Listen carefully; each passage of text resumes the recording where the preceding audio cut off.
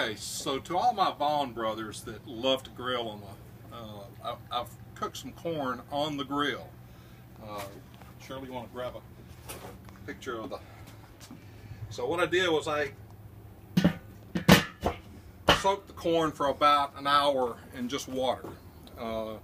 Put the corn on a offset heat, and so now I'm going to cut it off. But here's the trick to it.